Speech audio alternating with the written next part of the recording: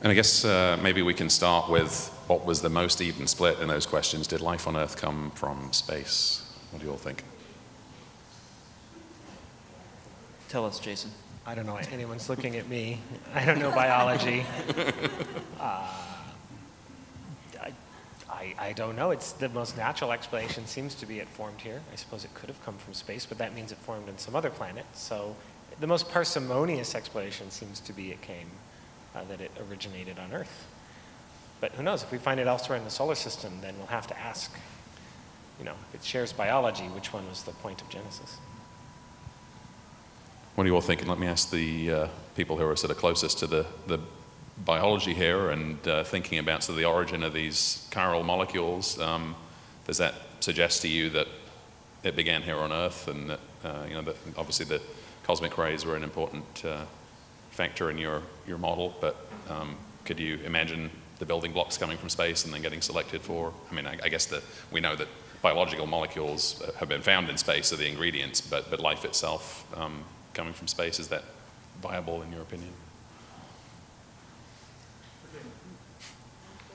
Make that question that long. Well, did life on Earth come from space in your opinion? Do you think? Say again? Did life come from space on Earth? No, I think... Can you use the mic? I think really it's a terrestrial phenomenon. I think it's likely that we might find life on Mars. I'm convinced that the Martian environment was conducive to life as we know it here. We invented a new word, by the way, which I'll pass along to you. You're welcome to use it.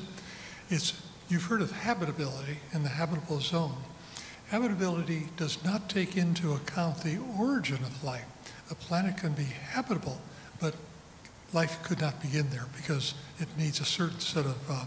So this month in astrobiology, we proposed the word ability, U-R, ability. U-R is a combining term meaning original or primitive or first. So we found it useful in our conversations as we talk about an herbal planet. Mars was herbal, but it is no longer, at least at the surface, it is now inurable. And so is the Earth, by the way. Life could not begin on the Earth. Darwin said, and I think this is right, advanced microbial life is so good at picking up anything that looks like food that life could not compete with you know, the advanced forms of life. Also, the oxidizing atmosphere is very tough on the biomolecules that we need to bring life together. So it is true that something like 200 organic molecules are in the space environment. That's very clear from radio frequency observations. Most of them really are not necessarily associated with life. I think it's just glycine has been found out there. But everything else is pretty reactive. And Lou Amendola at NASA Ames built a chamber to simulate the surface of the interplanetary dust particles that are part of the solar system. And he was able to make a layer of mixed ice, carbon monoxide, methanol, and ammonia. He illuminated that with hard UV down in the 190 range or thereabouts. And in a matter of weeks, a lot of organic compounds were produced from that very simple mixture. And I think that's where the organics of the Murchison meteorite came from. This is an aggregation of these particles that brought along the organics that have been synthesized. So anyway, it's the longest answer. I hope that some of it answers your question. Okay, great. Noemi? Yeah, so for the chirality part of the question, so, well, as David was saying, you can synthesize molecules from radiation. So you could imagine using polarized radiation, right? But these experiments still need to be done, right? And you ask about polarization in other environments. So this is what I was showing. So on Earth, at ground level, we are dominated by muons. So if this is really true and there is a link, then we could look in environment where the spin polarized cosmic ray are dominating. But yeah. So underground for, you know, targets without atmospheres, but yeah. Anybody else want to weigh in? I can. I like the idea that all of the required ingredients for life are riding in on asteroids, and then the bombardment of asteroids onto the planetary surface acts as a catalyst for the initiation of life to start. And then there's a concept out there called the Gaia idea, which every entire planet starts with these seeds and prospects for life, just whether it can co-evolve with its atmosphere and the rest of the planetary environment to sustain that life for any given period of time. So I think the ingredients are there from space, but I think the life itself is formed and evolves in the planet itself. All right. Okay, so we had a talk this morning from Jason about sort of where do you want to put your money on biosignatures or technosignatures, and I guess we had a pretty even split in the audience in terms of which one is most likely to succeed and sort of a range of answers as to how long that's going to take. Does anyone else want to weigh in on their sort of reasoning on this and why? I think it's an indication that we should have roughly the same amount of money as the astrobiology program right now.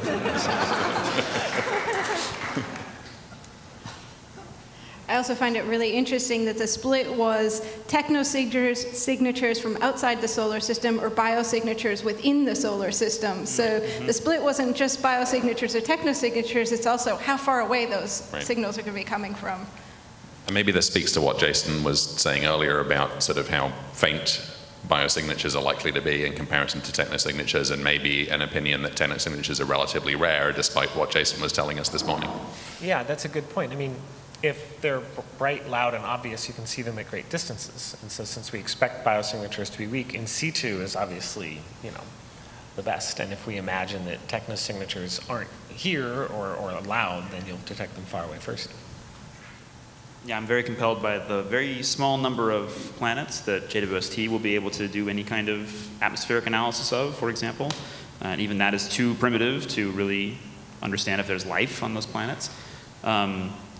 Whereas, some of these megastructure technosignature ideas, as Jason said, are unbounded in terms of their energy budget and possibly timescale. And so we could observe them on the other side of the galaxy or even in other galaxies with modest resolution that's attainable now. Any other opinions on this? Okay, well, maybe we can take some questions from the audience, and I would like to start by asking for questions from somebody 35 or under.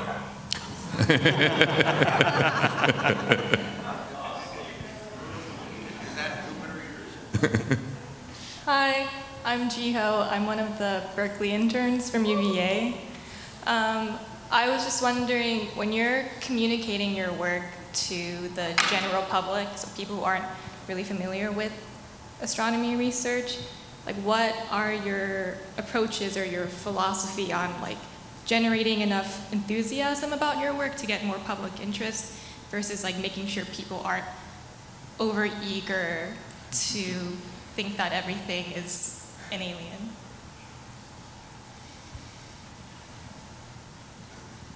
I can start.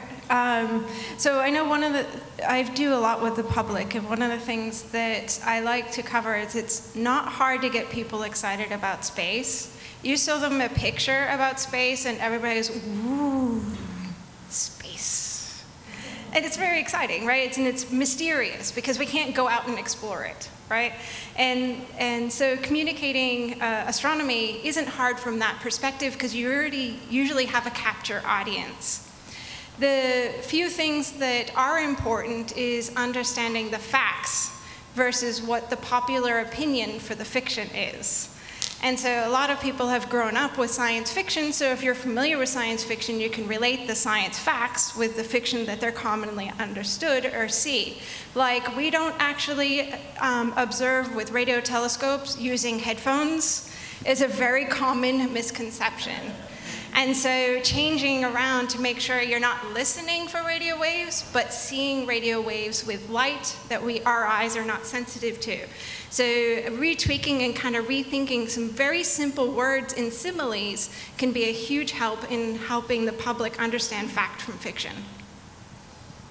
we have to combat this constantly, right? I mean, every year the super moon thing is going to be up and it's going to be enormous in the sky, and people go outside and they don't see something huge in the sky, right? That every year the email hoax goes around and then they're disappointed, right? And it's very easy to breed distrust or like disinterest, I think, from that, in the same way that like maybe you were interested in meteorology, but then you got burned too many times on it being rainy when you thought it'd be sunny, and so what do these weathermen know anyways?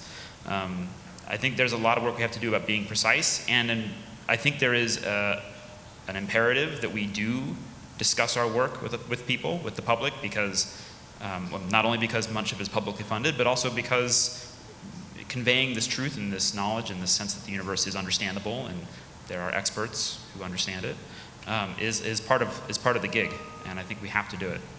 Do you want to speak to this sort of in the context of the detection of life specifically as well, and the sort of dangers and kind of possible bad outcomes around that?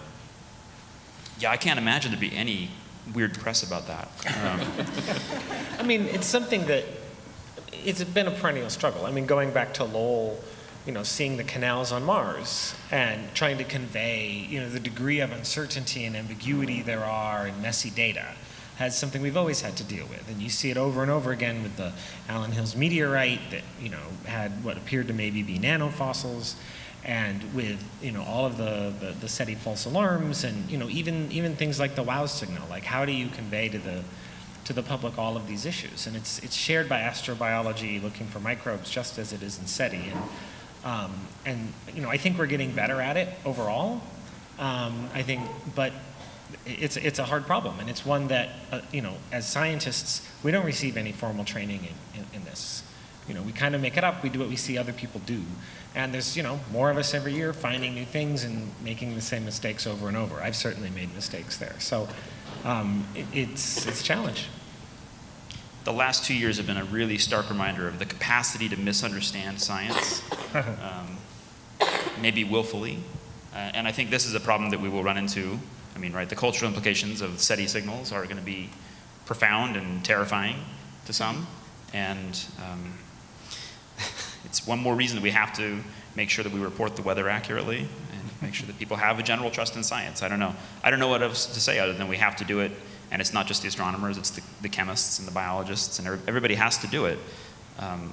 There's a great quote that if you don't tell the people about your science, the pseudoscientists will. Yeah. Yeah, I like the metaphor of being a musician in contrast to being a scientist. Musician has a certain talent if they're going to be a composer, a successful composer, or a successful performer. They love music. They love what it does to their head. And it's a talent. Not everybody has it, but most people probably can enjoy some sort of music. And I think science is like that. There's a few people, probably virtually everybody in this room, enjoys this questioning, this endless curiosity that we have about our place in the universe and how things work. And there's a true pleasure when we discover something new and learn something new, and particularly if it's really new, which if you're in research, it can be really new. You can be the one person out of the 7.8 billion that knows something new. So that's the pleasure, and I like to get that across to younger people. Those pleasures are there if you have the right mind, the right talent, and just kind of an endless curiosity that lasts all your life. You know, here I am, been through 2 careers in academics, and I'm here because I'm truly enjoying what I'm learning at this symposium. Great, thanks. Carolyn, you had a question?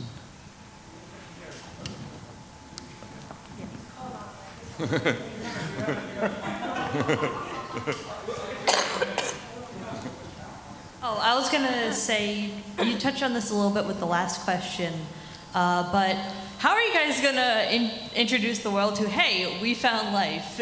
Because, I mean, you know, you might just stand up and say, hey, we found intelligent life, but I don't know, has there been any thought about how we would even announce anything like this to the world? Yes. Yeah, there's been a lot of thought on this. The general umbrella under which those conversations happen are called the post-detection protocols. And there are generally agreed upon post-detection protocols. They were written a while ago. They don't anticipate every form of detection. They also sort of anticipate that it's, you know, what you said, that there's a big, hi, we're here, it's unambiguous, it's clear that it's happened. You confirm it and make sure it's not a hoax, and then you tell everybody, is essentially the very short version, the Cliff Note version. But there's another route to life detection that's perhaps more likely, which is the very long road, where something weird is found, it's appreciated it's weird, people argue about whether it's weird, and you go along until people are finally convinced. And that is a story that you can't keep under wraps till you're sure, because people are going to ask what you're doing. And so that route also needs to be managed. And we might be on it, who knows? Maybe phosphine on Venus is the beginning of that road. Or any of the other anomalies that have been out there, and in 50 years we'll finally accept it or something. So I think it depends on how it happens, but the short version is, again, I as a scientist have zero training in how to do this well. And so it needs to be people, experts in sociology and risk analysis, risk communication and ethics. Chris is looking concerned that you have zero training.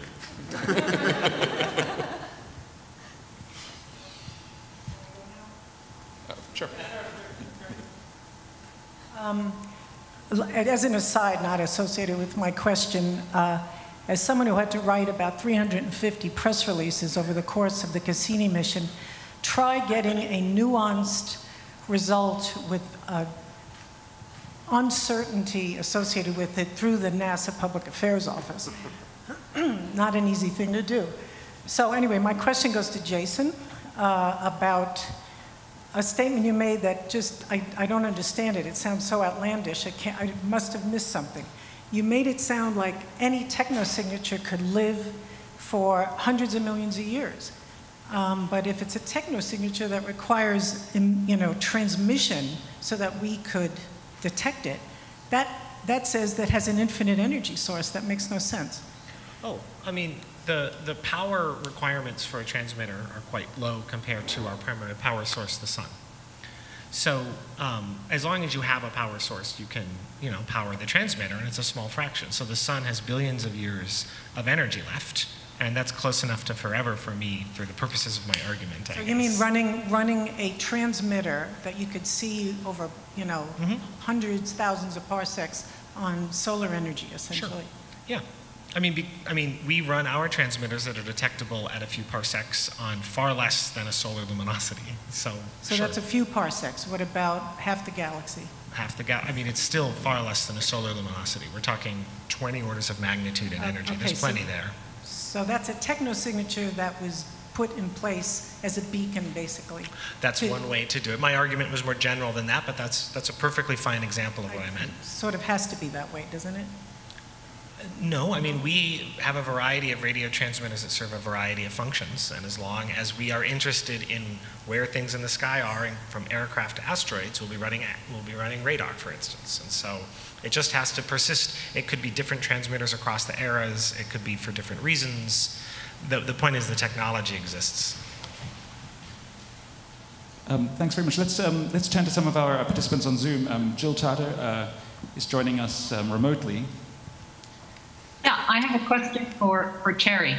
I was really excited about your talks of the instrumentation for the SKA and the NGVLA. In the case of the SKA, SETI is written in as one of the science cases that the SKA will pursue. I'm just wondering about what's its status with the NGVLA. I think it's great that Cosmic is teaching the VLA how to build a modern digital correlator. But I just wonder about the status of SETI. Is it written in as a science case? Yeah, Jill, you're exactly right. With the SKA, I think SETI is part of the Cradle of Life working group, so it is really one of the main focuses. With the NGVLA, there isn't a dedicated working group per se, but the NGVLA is also at a slightly earlier stage compared to the SKA. I think SKA has recently broken ground, but NGVLA, it's still a concept. But yeah, it is very important to start the discussion as early as possible to make sure the NGVLA people is aware of our needs, and that is why we have written this paper recently to talk about what we need to conduct commensal observations with the NGVLA. And yeah, I think we need to keep the discussion going. Thanks. Thanks very much. I think we also have Catherine Denning online. Yeah, hi there. It's Catherine Denning. I'm from York University in Canada. Can you hear me okay? We can hear you loud and clear. Great, okay. Well, I had two observations or questions. I'll ask the one for Cherry first. So I'm an anthropologist, so my take on some of this is maybe a little bit different. I'm very impressed by the technical achievement of getting to the point where you're able to essentially eavesdrop on transmissions that are not in fact directed at Earth. It's very impressive. But does it raise any ethical questions for you? Because, for example, on Earth, we would say that it's a very good thing to pick up your own phone, but it's a bad thing to hack your neighbor's nanny cam. So, by extension, do you see any difference between these two different scenarios? Does it raise any new concerns or questions for you? Yeah, I haven't thought about it. I don't know if any of the other panel members. I think I mean, with the NGVLA and the SKA, we might be good enough to detect the signal. I don't know if we can decipher it to actually, watch the TV kind of thing. I feel like that a lot of times with the SECNO signature searches, we're most sensitive to something they're intentionally sending out as a signal. So to me, it feels like they're kind of knocking on the door, so to speak, to communicate or to probe to see if somebody else is even home first.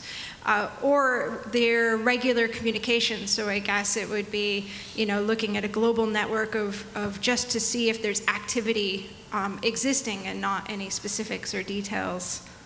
Yeah, but I think this question is about the leakage signal that we're talking about. Okay, now then thinking about it, if it is like just broadcasting everywhere, then they are not, it's not a one-to-one communication. So I suppose they don't mind too much if we heard it.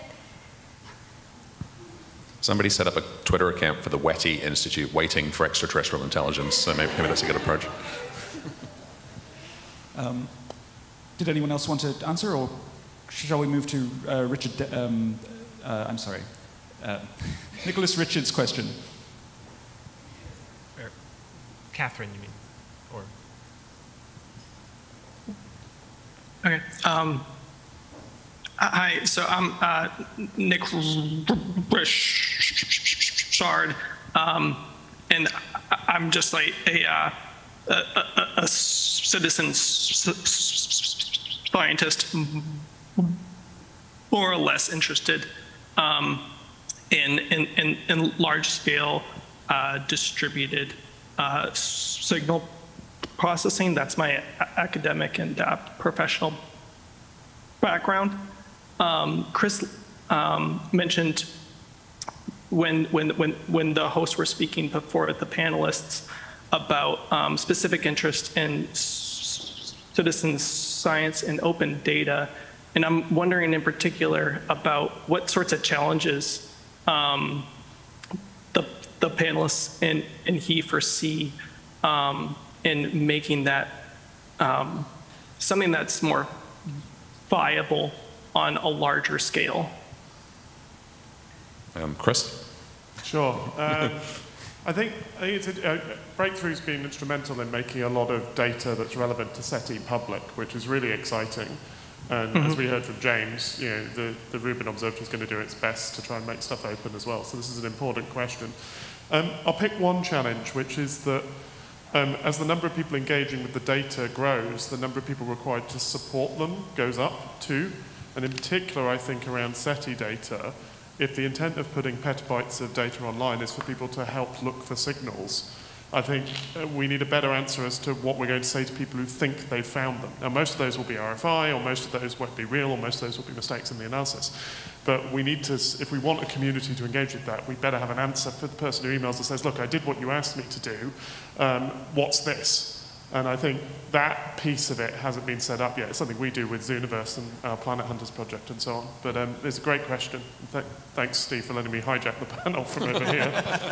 I mean, the other extreme of this is SETI at home, right? Which didn't require a lot of eyeball time, but did, make pleasant use of everyone else's computer. And that was arguably one of the first large-scale citizen science or public engagement of science in this topic. So there's a good model there.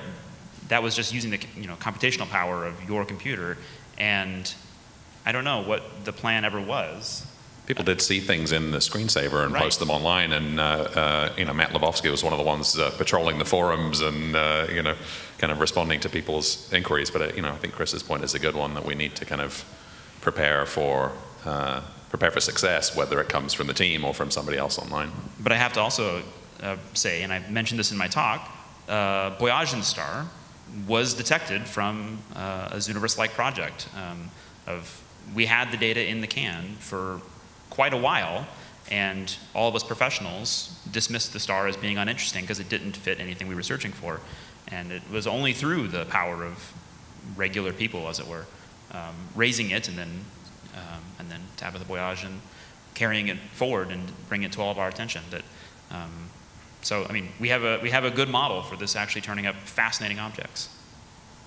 Perhaps we can tie back into some of the talks yesterday, these solar sails, sun-grazing missions and this kind of stuff, back into the talks of David and Noemi on life detection. Anyone want to weigh in on sort of the feasibility of applying some of the techniques for biosignature detection on those missions?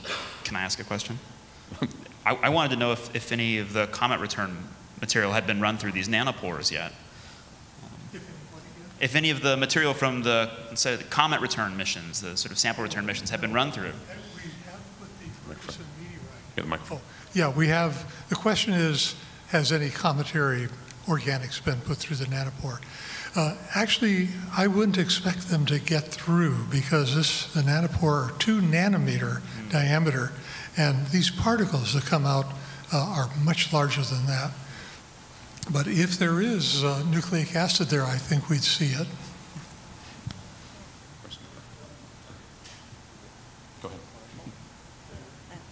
For the chirality part of it, I showed that in meteorites you have actually excesses, but from the samples that came back from an asteroid, we actually are now analyzing it. I mean, not I, but the Japanese group now, and maybe I think NASA got some, so from the ones that came back in December 2020, and then there is another one, as I said, that will come back, so hold your breath maybe, but this will be interesting, because if we detect not even homochirality or, but even an imbalance, maybe that could tell us something on which kind of environment are necessary for life to start. So I have a very specific question about chirality.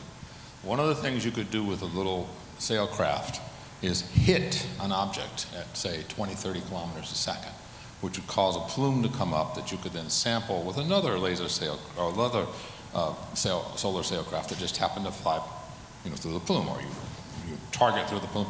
Would chirality survive that? I think it's likely that DNA might be broken into pieces, but could you say these pieces are still chiral or not? They're all left-handed, say, or whatever.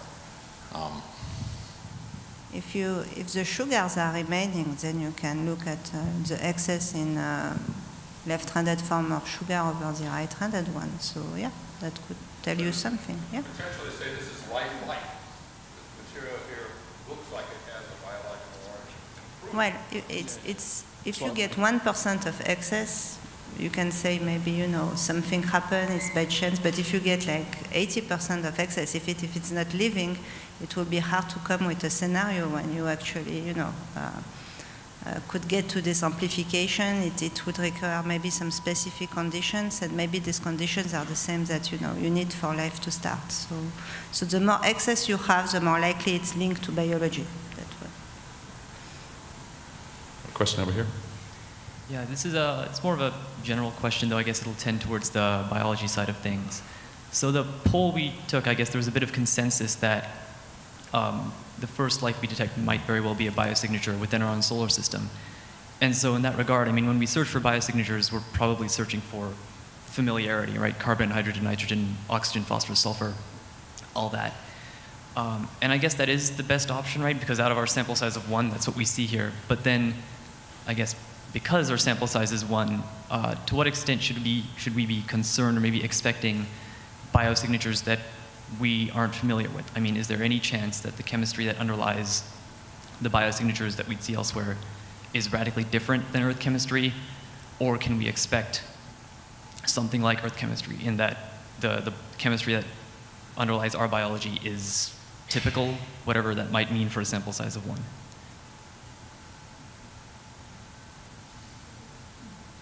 Let's take this. Well, lives operate out of equilibrium, so even if maybe it's not the same chemistry or chemical reaction, if you detect some, environment where you see reactions that happen out of equilibrium, then you can, focus on this because it might be interesting to know why. And maybe, but yeah, we are looking for life as we know it. I mean, it's, I think there's a lot of work in the biosignature community and parallel work by different names in the technosignature community to think about agnostic biosignatures that aren't dependent on so many assumptions. I think chirality is a fantastic example of something that life as we know it has for good reasons, but isn't dependent on DNA specifically and the specific chemistry that we have on Earth. So it's a constant struggle to look for life as we don't know it without making the questions so ill-defined we don't know what to look for at all. My question puts a point on the previous question, and it goes to David Deemer about your nanopore detector. As you know, Steve Benner has been pushing this idea that any molecule that carries genetic code has to be a polyelectrolyte or has to be a polyion. So is your nanopore instrument designed to work only with our DNA, or would it be able to detect any molecule that has that same structure, but has got different, side molecules?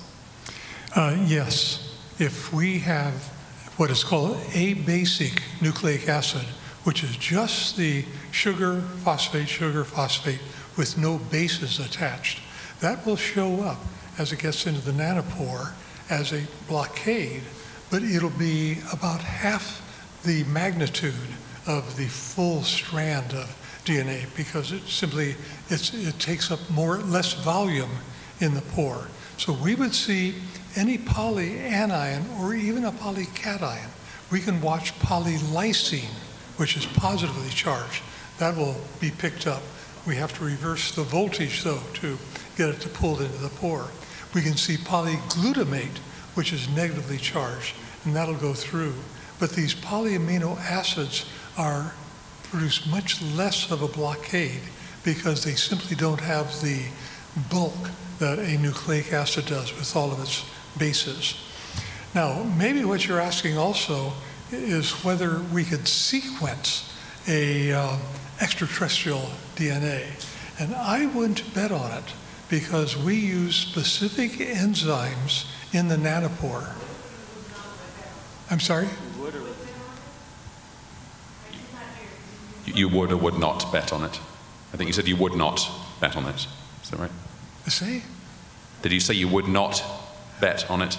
Oh, yeah, sorry. I would not bet that we would be able to see it because the enzymes are used to control the rate at which the molecule goes through the pore. So that enzyme is specialized for a terrestrial nucleic acid. So it might work, but probably not, is my guess. So, David Messerschmidt has been waiting very patiently online. David, are you ready with a question? Yes, I'm here. I had a question for the whole panel regarding SETI. In particular, do you think that we have the right balance between radio and optical at present and in the future? And a related question is whether we're over-constrained by our atmosphere and should consider expanding our search in complementary wavelengths in space. Thank you. Well, I'll start by saying I think the community is well tooled in terms of radio versus optical. I think we have a lot of the right balance and resources. I don't think we're doing enough SETI work at those other wavelengths. So that's certainly something that I'm pushing for. And then to your second question about is it worth going into outer space? Maybe. Outer space is a difficult environment and it's an expensive environment, but it does also allow, beyond other wavelengths, it also allows unblocked view, right? We could study the entire sky constantly, and I think that's an interesting challenge for the next generation of studying where everything is constantly without having the pesky sun coming up and blocking our view for half the day.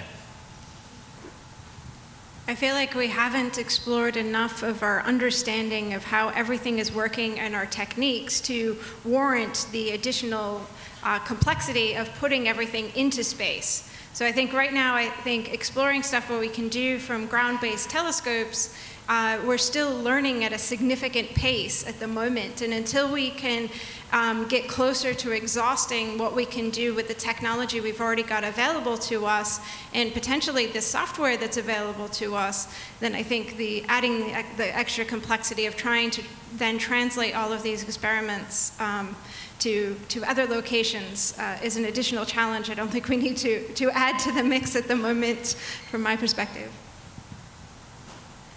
I think there's a lot. I mean, in the 1959 to 1964, there was just a flurry of ideas about how to detect life elsewhere in the universe. And radio matured first. And a lot of work went into it. And we see that today in the success of Breakthrough Listen, that most of its work is in the radio with a variety of techniques. And that came from, decades of investment into how that should work. Closely behind that is pulsed optical, which also has had work, but not to the same degree. The other ideas, and including ideas, looking beyond radio and optical, maybe high energy, maybe neutrinos and gravitational waves, who knows?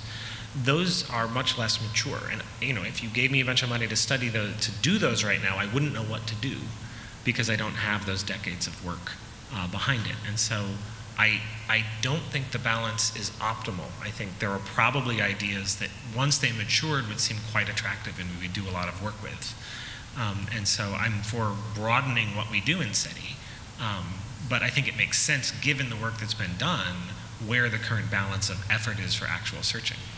Perhaps I can sort of follow up on this question. Do you think the first evidence for life in the universe will come from an experiment designed to find it, or do you think it'll come from some other survey?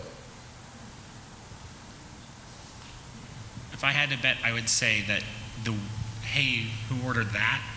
will come out of left field, and then the definitive proof will be the person who says maybe aliens follows up and shows it is. I like that answer.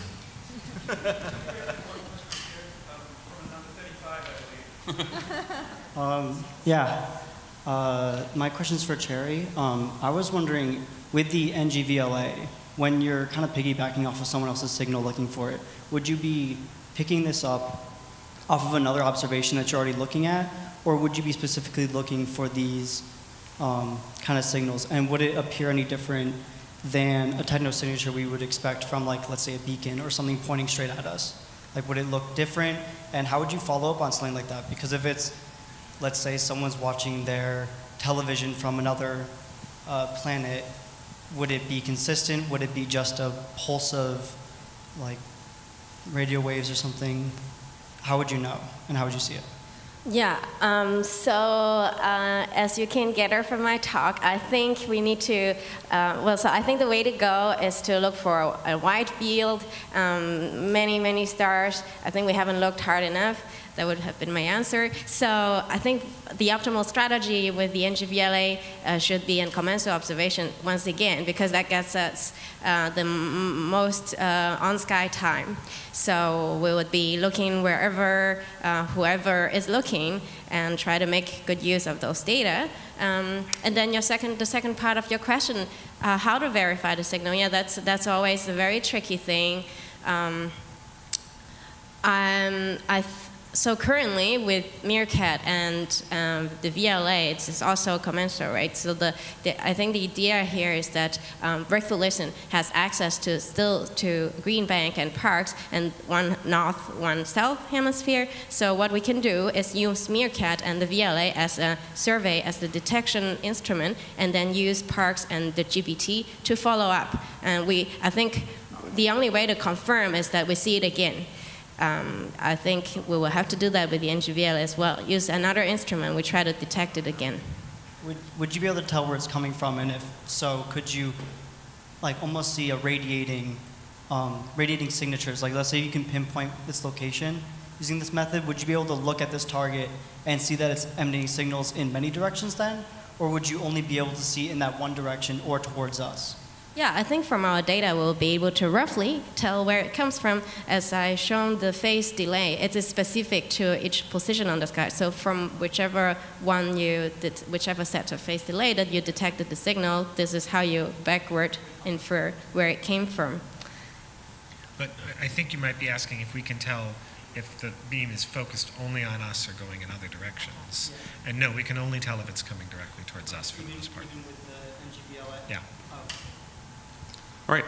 Well, I think we're out of time here, but I want to thank all of our speakers and panelists again, and I believe Dr. Worden has some closing remarks. I wanted to go back to the idea of putting something in space. And the reason that might be a bad idea is then you see the Earth, right? And you have this huge RFI source. So the one point that doesn't have the Earth in its sky is the far side of the moon. But what we're going to do is orbit around the moon exactly over that point, something called Gateway that we're trying to build. So we are, again, messing up our own nest. Thanks again to all of the panel. Can we get a round of applause for our speakers from session 2?